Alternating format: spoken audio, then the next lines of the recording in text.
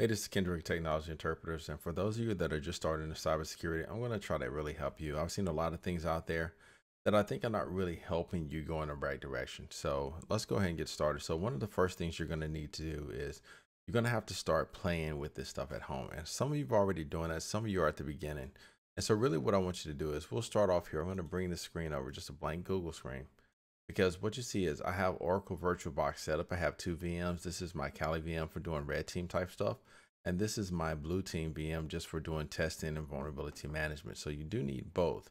But I want to show you how to get started. So if you don't know how to install Oracle VirtualBox, I'm going to put a link here at the top that you can click to go through the whole process of setting up your Kali Linux VM in Oracle VirtualBox.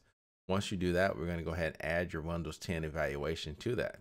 So let's get started. So the first thing you want to do is you want to do basically Windows, and this is in Google Chrome, Windows evaluation VirtualBox. This actually got me directly to what I was looking for, but what you're looking for is developer.microsoft.com. And there's some others in the link here. So en-us Windows downloads virtual machines.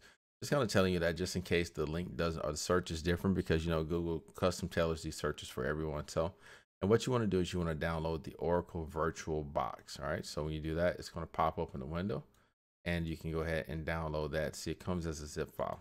So once it downloads, you're going to go ahead and right click and you're going to extract all.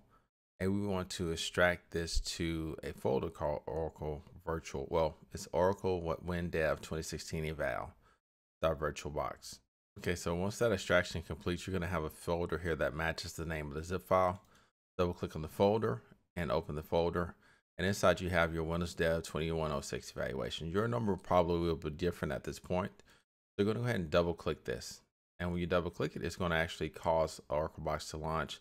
And so these are the settings you want to be mindful of. So this is all going to be pretty much straightforward. So I'm going to go ahead and choose these options.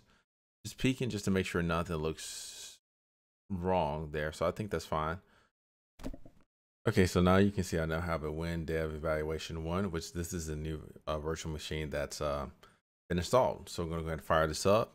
And if everything works out right, this will start with no problem, and you'll have a Windows virtual machine that you can now use for your testing. All right, so it's opening on my other window. Let's go ahead and drag it over so you can kind of see the entire start process here.